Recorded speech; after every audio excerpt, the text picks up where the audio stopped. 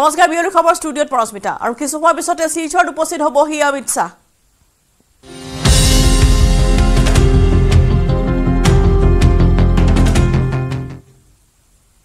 বৰাকলৈ অমিত শাহ আৰু কিছু সময়ৰ পিছতে শিলচৰত উপস্থিত হ'বহি কেন্দ্ৰীয় গৃহমন্ত্ৰী অমিত শাহ বৰাকত নিৰ্বাচনী প্ৰচাৰ চলাবলৈ শিলচৰত উপস্থিত হ'ব কেন্দ্ৰীয় গৃহমন্ত্ৰী গৰাকী শিলচৰত ৰোড শ্ব'ত অংশগ্ৰহণ কৰি কেন্দ্ৰীয় গৃহমন্ত্ৰী গৰাকীয়ে পৰিমল শুক্লবৈদ্যৰ হৈ চলাব প্ৰচাৰ অভিযান শিলচৰত ৰোড শ্ব'ৰ সময়ছোৱাত কেন্দ্ৰীয় গৃহমন্ত্ৰীক সংগ দিব মুখ্যমন্ত্ৰী হিমন্ত বিশ্ব শৰ্মাৰ লগতে বৰাকৰ বিজেপিৰ সাংসদ বিধায়কসকলেও শিলচৰ চহৰত প্ৰায় 1 কিলোমিটাৰ পথ ৰেলী কৰি অমিত শাহে চলাব নিৰ্বাচনী প্ৰচাৰ অমিত শাহৰ ৰোড শ্ব'ত 50,000ৰো অধিক লোক উপস্থিত থকাৰ আশা ব্যক্ত কৰিছে বিজেপিয়ে ইতিমধ্যে অমিত শাহৰ আগমনক কেন্দ্ৰ কৰি শিলচৰ সাজু হৈছে বিজেপি নেতৃত্বৰ লগতে আৰক্ষী প্ৰশাসন কটকটীয়া কৰি তোলা হৈছে নিৰাপত্তা ব্যৱস্থা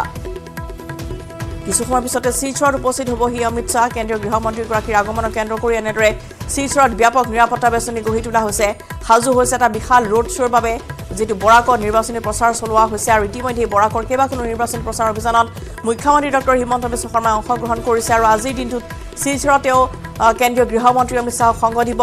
ৰোড শ্ব'ত অংশগ্ৰহণ কৰিব কেন্দ্ৰীয় গৃহমন্ত্ৰী গৰাকী আৰু পৰিমল শুক্লবৈদ্যৰ হৈ আজি নিৰ্বাচনী প্ৰচাৰ চলাবলৈ আৰু কিছু সময়ৰ পিছতে শিলচৰত উপস্থিত হ'বহি কেন্দ্ৰীয় গৃহমন্ত্ৰী ৰোড শ্ব'ৰ আয়োজন কৰা হৈছে যাৰ বাবে ইতিমধ্যে বিভিন্ন প্ৰান্তৰ পৰা বিজেপি সমৰ্থক কৰ্মকৰ্তাসকল আহি শিলচৰত এই স্থানত আহি উপস্থিত হৈছেহি বিজেপিৰ সাংসদ বিধায়কসকলক ইতিমধ্যে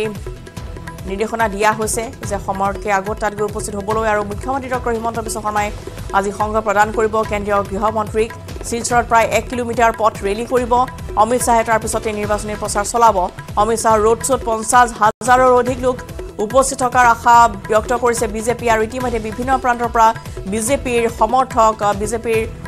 সদস্যসকল গৈ তাত উপস্থিত হৈছে গৈ অমিত শাহৰ আগমনক কেন্দ্ৰ কৰি বিজেপি নেতৃত্বৰ সাজু হৈ পৰিছে লগতে আৰক্ষী প্ৰশাসন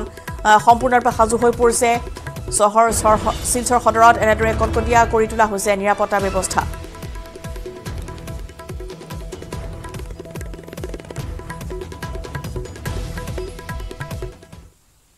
সাংসদ নৱশৰণীয়াৰ মনোনয়ন বাতিল কৰা হ'ল নিৰ্বাচনী বিষয়াই বাতিল কৰিলে মনোনয়ন জাতিগত প্ৰমাণ পত্ৰৰ বিসংগতিৰ বাবে মনোনয়ন পত্ৰ বাতিল কৰা হৈছে কোকৰাঝাৰ লোকসভা সমষ্টিৰ বাবে দাখিল কৰিছিল মনোনয়ন ৰাভা জনগোষ্ঠীৰ পৰিচয়েৰে দাখিল কৰিছিল মনোনয়ন পূৰ্বে অনুসূচিত জনজাতিৰ পৰিচয়েৰে খেলিছিল নিৰ্বাচন উচ্চ ন্যায়ালয়ে নাকচ কৰিছিল শৰণীয়াৰ জাতিগত পৰিচয় আৰু পুনৰবাৰ জাতিগত পৰিচয় দিয়াৰ পিছতো কিন্তু এইবাৰ মনোনয়ন পত্ৰ বাতিল হৈছে নিৰ্বাচনী বিষয়াই বাতিল কৰিছে মনোনয়ন জাতিগত প্ৰমাণপত্ৰৰ বিসংগতি আৰু এই বিসংগতিৰ বাবে মনোনয়ন বাতিল কৰা হৈছে কোকৰাঝাৰ লোকসভা সমষ্টিৰ বাবে দাখিল কৰিছিল মনোনয়ন আৰু এইবাৰ তেওঁ এটা পৃথক পৰিচয়েৰে দাখিল কৰিছিল মনোনয়ন ৰাভা জনগোষ্ঠীৰ পৰিচয়েৰে তেওঁ মনোনয়ন দাখিল কৰিছিল পূৰ্বতে অনুসূচিত জনজাতিৰ পৰিচয়েৰে দুবাৰকৈ তেওঁ সাংসদ হৈছিল আৰু এইবাৰ তেওঁ ৰাভা জনগোষ্ঠীৰ পৰিচয়েৰে নিৰ্বাচনী ৰণ খেলিব বিচাৰিছিল কিন্তু মুখ্য নিৰ্বাচনী বিষয়াই ইতিমধ্যে সেই মনোনয়ন বাতিল কৰিছে উচ্চ ন্যায়ালয়ে নাকচ কৰিছিল শৰণীয়াৰ জাতিগত পৰিচয় কিন্তু তেওঁ আন এক পৰিচয়েৰে এবাৰ নিৰ্বাচনী বৈতৰণি পাৰ হ'ব বিচাৰিছিল যদিও তাতো কেৰুণ লাগিছে তাতো বাধা আহি পৰিছে সাংসদ নৱশৰণীয়াৰ আৰু নিৰ্বাচনী বিষয়ে এবাৰ বাতিল কৰিছে তেওঁৰ মনোনয়ন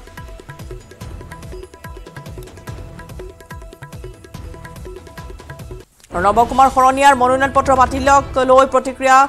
ব্যক্ত কৰিছে কোকৰাঝাৰ নিৰ্বাচনী বিষয়ে আগবঢ়াই লৈছো been completed. We have 15 validly nominated candidates now, and by tomorrow 3 p.m. Till tomorrow 3 p.m. the candidates who are willing to withdraw their nomination can withdraw their nomination. 3 p.m. tomorrow, form number 7A, that is contesting candidate list, will be prepared, and we have called the meeting of all the contesting candidates 3 p.m. tomorrow. Honorable General Observer had called the meeting. All the honorable observers, general observer, police observer and expenditure observers are here and they are visiting the constituency. Our polling personnel randomization, polling personnel training, our strong room, EVM randomization, EVM preparation, all are going in full swing. So we are fully prepared to conduct the election in free and fair manner, and since the active campaign will begin tomorrow, so we are strictly monitoring the use of money muscle, violation of MCC and misinformation, and urge all the candidates, all the parties to also keep a vigil, report and report us if there is any such thing happening. And we are committed towards the cause of free, fair and transparent election. Of the 16th nomination, 15 is released. Yes. One. See, Nava Kumar Sarania nomination is rejected by the returning officer. So, and the speaking order is duly passed. Thank you.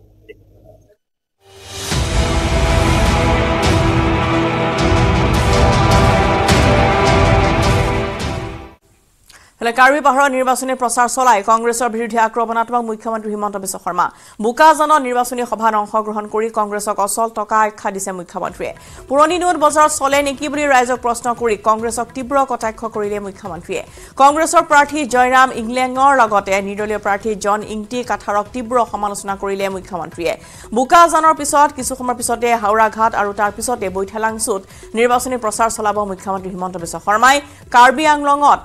অমৰ সিং টিছৰ হৈ নিৰ্বাচনী প্ৰচাৰ সামৰি শিলচৰলৈ বুলি ৰাওনা হ'ব মুখ্যমন্ত্ৰীগৰাকী বিয়লি শিলচৰত কেন্দ্ৰীয় গৃহমন্ত্ৰী অমিত শাহৰ বিশাল ৰোড শ্ব'ত অংশগ্ৰহণ কৰিব মুখ্যমন্ত্ৰী ডক্টৰ শৰ্মা ইয়াতে কোন উঠিছে কংগ্ৰেছ পাৰ্টি উঠিছে পুৰণা নোট বুকাজান বজাৰত চলে নেকি পুৰণা আগৰ নোটবিলাক যে আছিল চলে নেকি বুকাজান বজাৰত নচলে যেনেকে পুৰণা নোটবিলাক নচলে তেনেকে কংগ্ৰেছ পাৰ্টিও আজিকালি আৰু ভাৰতত নচলে এই কেন্দ্ৰ নীতি আগত কংগ্ৰেছত আছিল নে এইটো বীৰেন সিং ইংতি লৰা হয় নে নহয় আগত কংগ্ৰেছত আছিল নে এতিয়া ইও গম পাই গলে যে কংগ্ৰেছৰ নোট বজাৰত নচলে এতিয়া হয় নে সব বিজেপি আহি গল বিজেপি মানে কি বিজেপি মানে মোদী কি परिवार माने आमी सब एकटाई फैमिली सब एके घर एके मामा एके भागिन एके बाबा एके भंटी एके भाइटी एटा गरु आमी दाना खुआओ गाखीर नुलाले लाभ आछे जानो एको तो लाभ नाइ कांग्रेस पार्टी दाना खुआलेओ कांग्रेस पार्टी पर गाखीर नुलाय হয় না নহয় ইয়াতে ইলেকশন কোন উঠিছে ইয়াতে ইলেকশন উঠিছে আমাৰ জন ইংটি কাঠাৰ সাহেব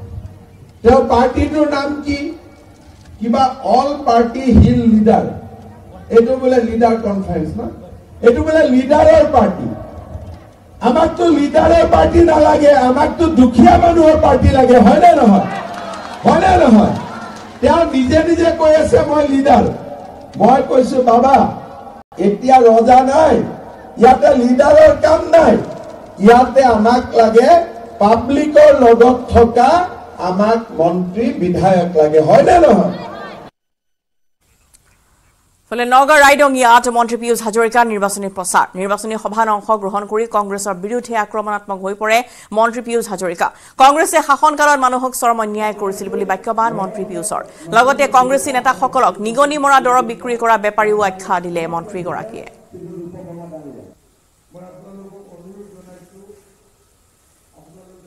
সকলোৰে খুব ব্যাপক সঁহাৰি পাইছোঁ আৰু কংগ্ৰেছ দলৰ ওপৰত ৰাইজ বিতুষ্ট কংগ্ৰেছ দলক ৰাইজে ভোট দিব নোখোজে আৰু যিগৰাকী কংগ্ৰেছ দলৰ বৰ্তমান নগাঁৱৰ সাংসদ তেখেতক সকলোৱে অকমান্য বুলি কয় কটোৱে নাহিল বুলি কয় কাৰো খবৰ নললে বুলি কয় আৰু তেখেতৰ আমাৰ অঞ্চলৰ কাৰোৰে লগত আত্মিক সম্পৰ্ক নাই বুলিও সকলোৱে একেমুখে কয় গতিকে তেখেত এবাৰ কোনো পধ্যে জিকিব নোৱাৰে বহুত বেছি এণ্টি ইনকামবেঞ্চি সন্মানীয় প্ৰদ্যুৎ বৰদলৈ ডাঙৰীয়াৰ এগেইনষ্টত আছে আৰু আমি ৰাইজৰ যথেষ্ট কাম কৰিছোঁ দুটা কাৰণ আমি ৰাইজৰ কাৰণে কাম কৰিছোঁ এই বৰদোৱা থানখনৰে কিয়ৰ পৰা কি পৰিৱৰ্তন হ'ল বৰদোৱা থানখন এতিয়া সোমালে ঘপককৈ নতুনকৈ বহুদিনৰ পাছত আহিলে সোমালে চিনি পাব নোৱাৰা অৱস্থা গতিকে এই স্থানৰ কাৰণে 150 কোটি টকাৰে মুখ্যমন্ত্ৰী ডাঙৰীয়া অসমৰ মহাপুৰুষ শংকৰদেৱৰ জন্মভূমি বা এই থানখনক আটক ধুনীয়াকৈ সজাইছে ৰাস্তা পথৰ ব্যাপক উন্নয়ন হৈছে এগৰাকী মহিলাই মোক এখন গামোচা দিছে আহি ষ্টেজত উঠি আহি মিটিঙৰ পাছত কৈছে মোৰ ল'ৰাই ফৰেষ্টত চাকৰি পাইছে বিনা পইচাই এতিয়া এই মাত্ৰ গতিকে এইবিলাক পৰিৱেশৰ কাৰণে বিজেপিক ৰাইজে ভোট দিব আৰু অকমান্য সাংসদ প্ৰদ্যুৎ বৰদলৈ ডাঙৰীয়াক নগাঁও ৰাইজে এবাৰ ভোট নিদিয়ে প্ৰদ্যুৎ বৰদলৈ দেখিবলৈ পোৱা গৈছে যে আপোনাৰ বৰ্তমান আপোনাক টাৰ্গেট কৰি লৈছে কালি কৈছে যে পীযুষ হাজৰিকা টকাৰ পাহাৰৰ ওপৰত বহি আছে বুলি কৈছে তেওঁ একো কাম নকৰিলে 5 বছৰত কোনো অঞ্চলত নঘূৰিলে আৰু আমি ৰাইজৰ লগত থাকোঁ লাহৰীঘাটত মই ভোট পোৱা নাই মই খেলা নাই বিজেপিয়ে ভোট পোৱা নাই তাৰ গৰাখহনীয়া প্ৰতিৰোধ আমি কৰিছোঁ তাত মথাউৰি আমি বনাইছোঁ ঢিঙৰ গৰাখহনীয়া প্ৰতিৰোধ আমি কৰিছোঁ তেওঁ গতিকে লজ্জিত হৈছে গতিকে মোক টাৰ্গেট নকৰি তেওঁ ক'বলগীয়া আছে কি যিমান টাৰ্গেট নকৰক আমি জিকিম তেওঁ হাৰিব লোকসভা নিৰ্বাচনৰ পিছত মন্ত্ৰিত্ব লাভ কৰিব পাথাৰকান্দিৰ বিধায়ক কৃষ্ণেন্দু পালে কৰিমগঞ্জৰ পাথাৰকান্দি নিৰ্বাচনী সভাত এই ঘোষণা মুখ্যমন্ত্ৰী হিমন্ত বিশ্ব শৰ্মাৰ উল্লেখযোগ্য যে শিলচৰ সমষ্টিৰ পৰা বৰ্তমানৰ মন্ত্ৰী পৰিমল শুক্লবৈদ্য সাংসদ হিচাপে নিৰ্বাচিত হৈ গ'লে তেওঁৰ স্থলাভিষিক্ত কৰিব কৃষ্ণেন্দু পালক এই ঘোষণাৰ মাজতে ৰগৰ কৰি মুখ্যমন্ত্ৰীয়ে বিধায়ক কৃষ্ণেন্দু পালৰ পৰা বিচাৰে ঘোষ হিচাপে মঞ্চতে খেজুৰ উখালে মুখ্যমন্ত্ৰীয়ে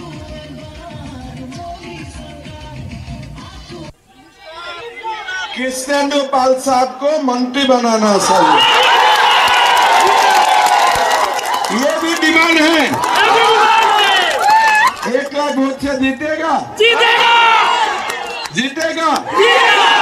ठीक है 100%।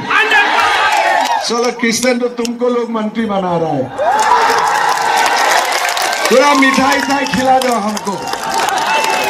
कृष्णेंदु को मंत्री बनाने के लिए हमें घोष चाहिए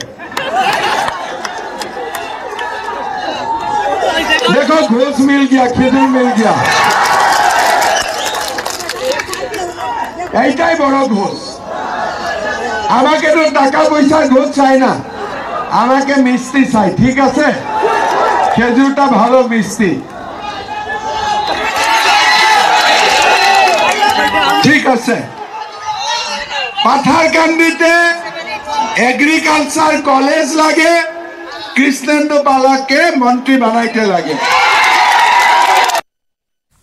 প্ৰদ্যুৎ বৰদলৈয়ে বিজেপি যোগদান কৰিবলৈ মোৰ সৈতে যোগাযোগ কৰিছিল যদি কথা মিছা তেন্তে প্ৰদ্যুৎ বৰদলৈয়ে কামাখ্যা মন্দিৰত গৈ শপত খাওক ৰূপয়াতৰ জুৰিয়াত সুৰেশ বৰাৰ হৈ নিৰ্বাচনী প্ৰচাৰ চলাই প্ৰদ্যুৎ বৰদলৈক অপেন চেলেঞ্জ কৰিলে মন্ত্ৰী পীযুষ হাজৰিকাই চৰকাৰৰ অভিলাষী আঁচনি সংখ্যালঘু ৰাইজকো দিয়া বুলি মন্তব্য কৰি সংখ্যালঘু লোকসকলে বিজেপিক ভোট দিয়া নাছিল যদিও তেওঁলোকৰ উন্নয়ন বিজেপি চৰকাৰে কৰিছে বুলি মন্তব্য আগবঢ়ালে মন্ত্ৰীগৰাকীয়ে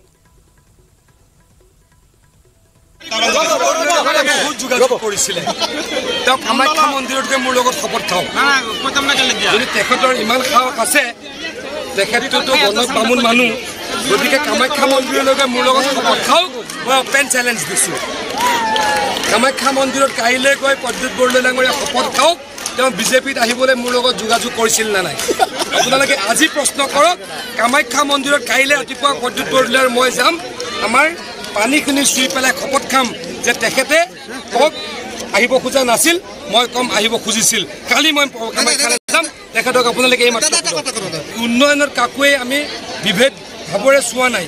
বেলেগ দৃষ্টিৰে চোৱা নাই গতিকে এবাৰ মুছলমান ৰাইজ জাগ্ৰত হৈছে কংগ্ৰেছে কৰা অপশাসনৰ কাৰণে আৰু প্ৰদ্যুৎ বৰদলৈ নামৰ মিছা কথা কোৱা ব্যক্তিজনক কোনো ইয়াতে চিনিয়ে নাপায় যোনে ভোট দিছিল লাহৰীঘাটৰ ৰাইজে তাত এদিনো নগ'ল তাৰ গৰাখহনীয়াৰ প্ৰতিৰোধৰ কাম মই কৰিছোঁ হিমন্ত বিশ্ব শৰ্মাই কৰিছে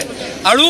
মথাউৰি আমি বনাইছোঁ গতিকে কটুৱে প্ৰদ্যুৎ বৰদলৈ ভোট নিদিয়ে আকৌ এবাৰ কৈছোঁ মই প্ৰদ্যুৎ বৰদলৈ ডাঙৰীয়াক আপোনালোকে আজি প্ৰশ্ন সোধক যে অহাকালি ৰাতিপুৱা তেখেত মোৰ লগত কামাখ্যা মন্দিৰলৈ যাব নেকি তাতে গৈ আমি শপত খাম মই কওঁ তেওঁ বিজেপিত জইন কৰিবলৈ মোক যোগাযোগ কৰিছিল তেওঁ ক'ব নাই কৰা দুধ কা দুধ পানী কা পানী কাইলৈ খবৰৰ আচবাটোৰ সময় হ'ল এটি বিৰতিৰ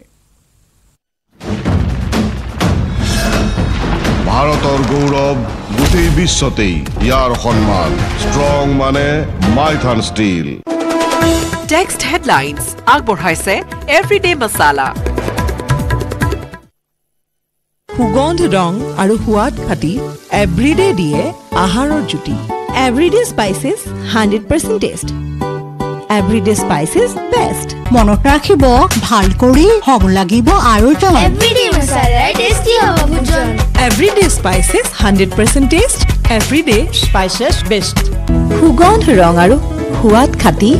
এভৰিডে জিভাত দিয়ে আসল জুতি everyday spices 100% test text headlines আগবঢ়াইছে এভৰিডে স্পাইচেছ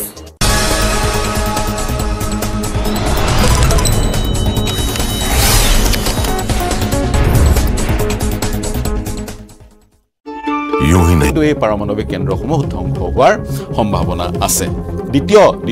দ্বিতীয়টো পন্থা ইজৰাইলে কি ল'ব পাৰে মিলিটাৰী যিবোৰ ইনফ্ৰাষ্ট্ৰাকচাৰ আছে আন্তঃগাঁথনি আছে সেইবোৰক লক্ষ্য কৰি ল'ব পাৰে বিশেষকৈ ৰিভলিউচনাৰী গাৰ্ড দৰ যিবোৰ চাউনি আছে শিবিৰ আছে বা তেওঁলোকৰ যিবোৰ ফেচিলিটি চেণ্টাৰ আছে তেওঁলোকৰ সামৰিক কেন্দ্ৰসমূহ বা অস্ত্ৰ শস্ত্ৰ বা আন সামৰিক ব্যৱস্থাসমূহ য'ত থৈ দিয়া আছে বা য'ত মজুত আছে বা প্ৰণালীসমূহ য'ত মজুত আছে সেই প্ৰণালীসমূহ আক্ৰমণৰ লক্ষ্য ইজৰাইলে কৰি ল'ব পাৰে 2022 চনত ইজৰাইলে দাবী কৰিছে 2022 চনত তেওঁলোকে ইৰাণৰ ড্ৰোন মজুত থকা এটা কেন্দ্ৰ ধ্বংস কৰিছিলে ইৰাণ আৰু ইজৰাইলৰ শত্ৰুতা 1979 চনৰ প্ৰায় তাৰ পূৰ্বে আকৌ ইৰাণ আৰু ইজৰাইল বন্ধু ৰাষ্ট্ৰ আছিল এই সন্দৰ্ভত সংক্ষেপত এক বিশ্লেষণ আগবঢ়াম কিন্তু এইবাৰ ক'ব বিচাৰিছোঁ মূল বিষয়লৈ আহিব বিচাৰিছোঁ কেনেদৰে ইজৰাইলে ইৰাণক আক্ৰমণ কৰিব ইৰাণৰ যি এয়াৰ ফ'ৰ্চ বা ইৰাণৰ নেভি বা ইৰাণৰ যি স্থলসেনাৰ কেন্দ্ৰসমূহ বা স্থলসেনাৰ চাউনিসমূহক ইজৰাইলে আক্ৰমণ কৰাৰ পূৰ্ণ সম্ভাৱনা আছে কিন্তু ইজৰাইলে ইৰাণ আক্ৰমণ কৰিবলৈ হ'লে মূলতঃ আকাশ মাৰ্গেৰে আক্ৰমণ কৰিব লাগিব ইজৰাইলৰ পৰাই বা ইজৰাইলৰ বন্ধু ৰাষ্ট্ৰৰ পৰাই মিছাইল নিক্ষেপ কৰিব লাগিব নহ'লে যুঁজাৰু বিমানেৰে ইৰাণৰ আকাশ মাৰ্গত প্ৰৱেশ কৰি যুঁজাৰু বিমানেৰে মিছাইল নিক্ষেপ কৰিব লাগিব বা বোম নিক্ষেপ কৰিব লাগিব সেয়াও কিমান সহজ হৈ পৰিব কাৰণ সেয়াও কিমান সহজ বা কিমান কঠিন সেয়া এই মুহূৰ্তত ক'ব পৰা নাযায় কিন্তু মন কৰিব ইৰাণৰ হাতত ড্ৰোন আছে 185টা ইৰাণৰ হাতত শক্তিশালী ড্ৰোন আছে এটাতো সকলোৱে জানে শাহিদ ড্ৰোন ইৰাণে ৰাছিয়াক ছাপ্লাই কৰিছিলে ইৰাণৰ হাতত ক্ৰুজ মিছাইলছ আছে ইৰাণৰ হাতত বেলিষ্টিক মিছাইলছ আছে গতিকে যুঁজাৰু বিমান ইজৰাইলে আকাশ মাৰ্গত ইৰাণৰ আকাশত প্ৰৱেশ কৰোৱাটো ইমান সহজ নহ'ব কাৰণ তেনেস্থলত ইৰাণে তলৰ পৰা মিছাইল নিক্ষেপ কৰি সেই যুঁজাৰু বিমানসমূহ ধ্বংস কৰি দিয়াৰ পূৰ্ণ সম্ভাৱনা থাকিব বা অৱকাশ ইৰাণৰ হাতত থাকিব ই এক প্ৰক্ৰিয়া নতুবা চাইবাৰ এটেক ইজৰাইল চাইবাৰ এটেকত সিদ্ধহস্ত যিসমূহ সামৰিক বা অসামৰিক কেন্দ্ৰসমূহ আছে সেই কেন্দ্ৰসমূহৰ যি চাইবাৰ ছিষ্টেম এয়াৰপৰ্টেই হওক বা অন্য ঔদ্যোগিক প্ৰতিষ্ঠানেই হওক পাৰমাণৱিক কেন্দ্ৰই হওক সকলো আজিৰ তাৰিখত সকলো এখন দেশ চলিবলৈ হ'লে এখন দেশৰ প্ৰতিটো কেন্দ্ৰ সেয়া সামৰিক কেন্দ্ৰই হওক বা অসামৰিক কেন্দ্ৰই হওক চলিবলৈ চাইবাৰ বা ইণ্টাৰনেটৰ ব্যৱহাৰ কৰিবই লাগিব গতিকে চাইবাৰ এটেকৰ যোগেদি এই প্ৰণালীসমূহ নষ্ট কৰি দিয়াৰ ইজৰাইলে চেষ্টা কৰিব পাৰে আৰু এই প্ৰণালীসমূহ নষ্ট কৰি দিলে ইৰাণৰ যাতায়াত ব্যৱস্থাই হওক বা হেল্থ ছিষ্টেমেই হওক সকলো পেৰালাইজ হৈ যাব বা এক অচলাৱস্থা ইৰাণৰ আহি যাব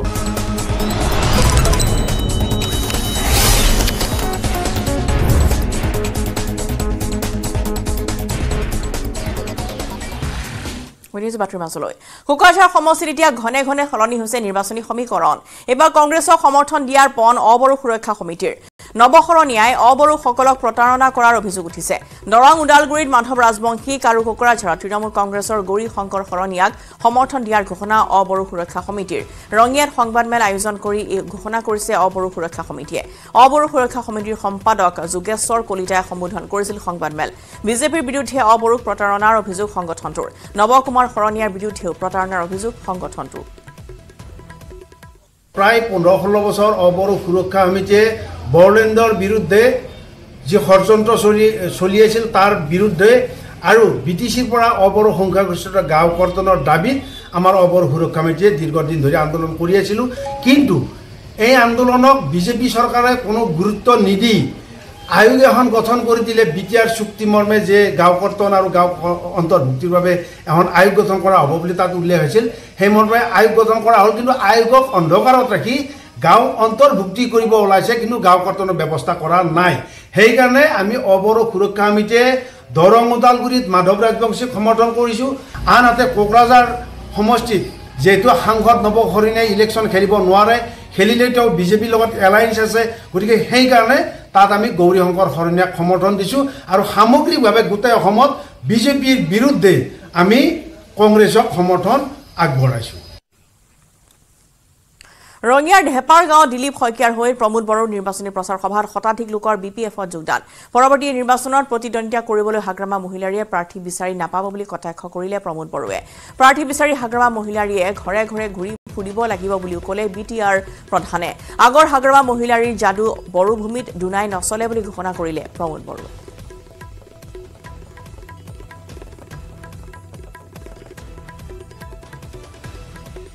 অহা নিৰ্বাচন বৰত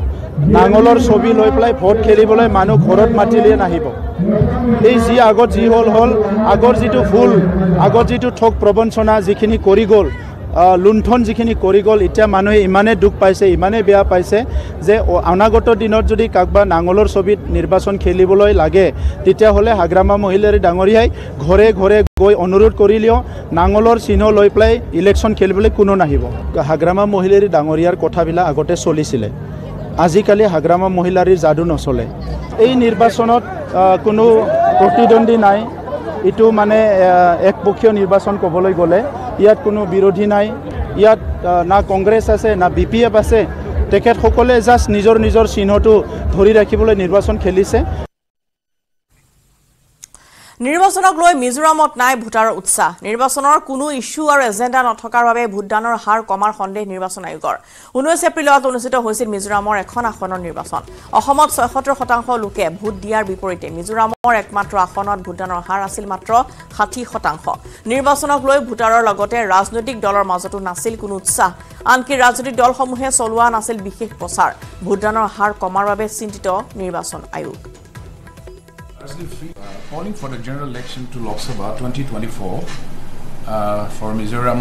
parliamentary constituency was largely peaceful, with voters from various walks of life participated enthusiastically in a dazzling display of civic responsibility and pride. There was no report of irregularities in the poll process and untoward incidents across the state during poll eve and poll day. In the backdrop of a largely free, fair, peaceful, smooth, inclusive, seamless, transparent and conducive environment, the state electorate painted vivid pictures of democracy in action yet again. However, the tentative figure of voter turnout across 11 districts reported is below 60% and as per the record received till today, till this time is 56.60 and final figures will be known immediately after the scrutiny of Form 17A and other documents is completed by this evening. And taking opportunity, it is indeed a great pleasure and honor for CEO's team to thank voters of all sections of the society and the entire election machinery for their support, dedication and participation in the electoral process of the largest democratic nation in the state. Voters are not enthusiastic and interested, as there was no big political issues or agenda for parliamentary election for a small state like Mizoram. And secondly, there was no strategic mobilization of the voters at the grassroots level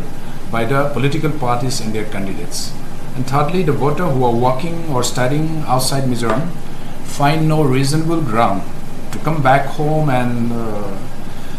cast their vote in the places where they register and spending hard-earned money since they do not know candidates who are not there were no political big heavyweights amongst the candidates,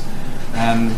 that may be the reason. And the other reason is that the key reason for lower turnout was urban apathy. Last but not the least, I am of the view that based on my experience, our electoral rolls software rules pertaining to electoral roll revision as well as its related laws also call for a relook and appropriate amendments.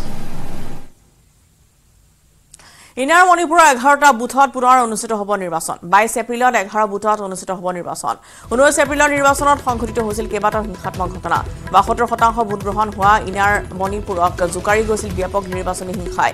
গুলীচালনাৰ লগতে booth দখল কৰি দুৰ্বৃত্তই লণ্ডভণ্ড কৰিছিল EVM বিশেষকৈ পশ্চিম ইম্ফলক জোকাৰি গৈছিল নিৰ্বাচনী হিংসাই হিংসাত্মক ঘটনাৰ পৰিপ্ৰেক্ষিতত 47টা বুথৰ পুনৰ নিৰ্বাচনৰ দাবী কৰিছিল বিৰোধী কংগ্ৰেছে আৰু 22 এপ্ৰিলত অনুষ্ঠিত হ'ব পুনৰবাৰ নিৰ্বাচন ইনাৰ মণিপুৰৰ 11টা বুথত পুনৰ অনুষ্ঠিত হ'ব নিৰ্বাচন যেহেতু 19 এপ্ৰিলৰ নিৰ্বাচনত কেইবাটাও হিংসাত্মক ঘটনা সংঘটিত হৈছিল সেইবাবে 19 এপ্ৰিলৰ পিছত এবাৰ 22 এপ্ৰিলত 11টা বুথত পুনৰ নিৰ্বাচন অনুষ্ঠিত হ'ব এই সিদ্ধান্ত গ্ৰহণ কৰা হৈছে 72% ভোটদান হোৱা ইনাৰ মণিপুৰক জোকাৰি গৈছিল ব্যাপক নিৰ্বাচনী হিংসাই